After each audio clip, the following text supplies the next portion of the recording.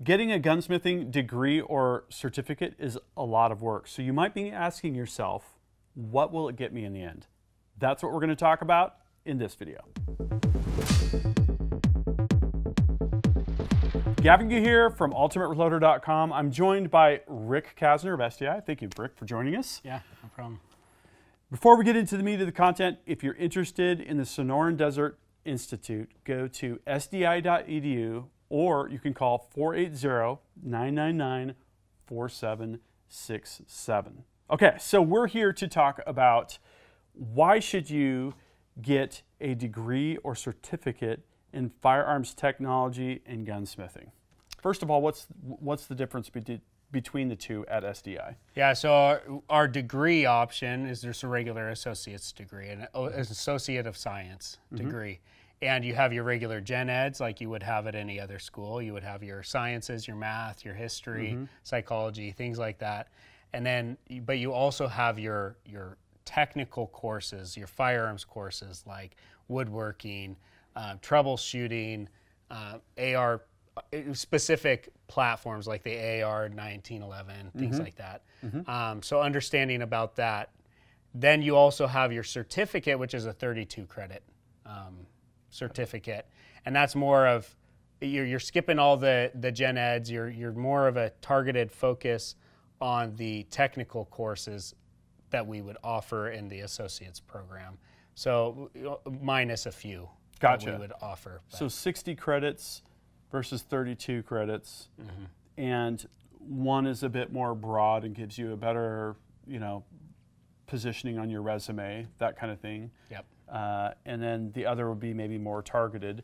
And maybe to talk about why you would pick one over another, let's look at a typical career pathway, right? You're going to start from a particular place. Let's say you had a business degree and you wanted to go in and start your own gunsmithing shop or work at a firearms manufacturer. Maybe in that case, since you've already got some of that general education background, you would just go for certificate and then get through it a little bit more quickly and go and do what it is you wanted to do. Now let's say on the flip side, you're just out of high school, or you've been working for 5 years after high school. Hey, I want to do this gunsmithing and firearms industry thing, right? I would say that's the better candidate for the degree program. Yep. A broad range of opportunities, that larger placement on your resume. So we have a video that's an overview of the courses at SDI. We talked about this gen ed stuff is actually, it's not fluff, it's stuff that you're going to want. Yep. Business background type stuff, reading and writing English type stuff, the skills that you're going to want to, buff up on, if not, fortify and learn, some of it from the ground up. If you have zero business expertise, it's going to be a bit of an eye-opener and really help you understand the industry, even if you're not running the business, I would say. Yeah, and so as far as my path, I went the traditional associate's degree path at a gunsmith school. And the reason for that is I was just starting in the industry. I was starting my career. So I wanted that associate's degree so that I could differentiate myself from others. Now we have a lot of our students, some of them come in with, a lot of them actually come in with PhDs or master's degrees. They're on the other end of their career trajectory. Yeah, they're into retirement. They're looking, or they're at that second career time, or they're just supplementing their income. Yeah, and so yeah, depending on what you want, you have the associate's degree to choose from, or the certificate to choose from. Yeah. So. Yeah, and it's a part of that continuing learning that you're gonna want to do, and you can even take individual training sections a la carte, right? If you just want one specific thing. Yeah, depending on when we're having our supply chain, because we did run into some supply chain issues recently because of the COVID and all the things. So we had to put that on pause for a time. But yeah, that's going to start moving forward again here pretty soon. Gotcha. Because we had to save the product for our students who were actually in the programs. Gotcha. But yes, that is something that we want to offer, and we look forward to offering, and they might start that up again here pretty soon. Yep.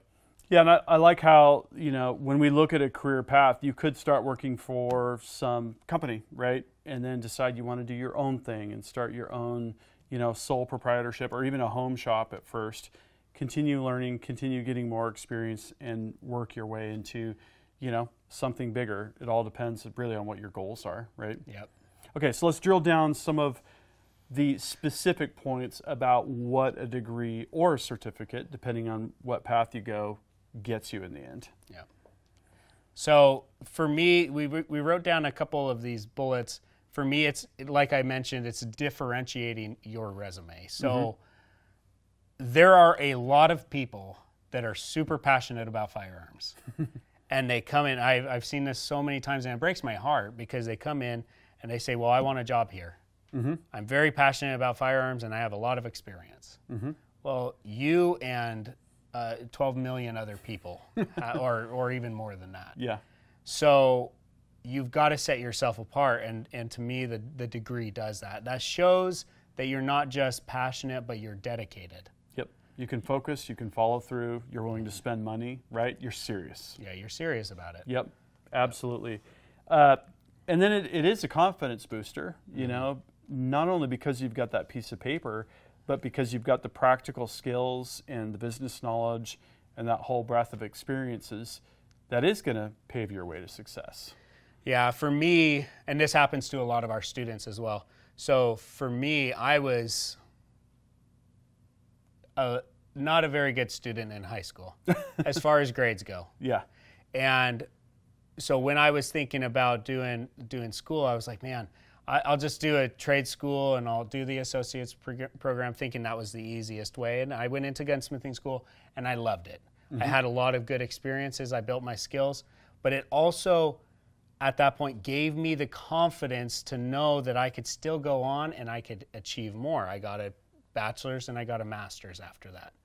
And it's because of the gunsmithing school, the associate's program, that gave me that confidence to keep rolling. Yep. So, yeah. And I think if you look at breadth of skills, I think if you're going to just be self-taught, you're going to tend to gravitate towards things that are either right in front of you or that you're passionate about. But when you go through a program, it's going to force you to get into areas that you're uncomfortable with. It might give you experience in different types of firearms or technology that you don't normally have access to. So again, having that a more diverse portfolio of skills, a broad set of knowledge, definitely a boost. well, yeah, and so there's a saying that goes like, if I'm a gunsmith, I can fix anything, and it really has some truth to it. So a lot of our students, one of the required courses as of right now is checkering, checkering lab. A lot of students go through that checkering lab, and it's not as easy as they thought it was going to be. They think it would be super simple to scratch some lines in a piece of wood, and it's not. And they go through, I've heard this so many times, but they go through the experience of it, and they say, okay, well, that was a great experience. I'm never going to do that again in my life, but I'm glad I had that experience, because just experiencing something that you're not familiar with builds your understanding. But it doesn't necessarily just build your understanding as far as in firearms. You can take that and translate it to other industries, different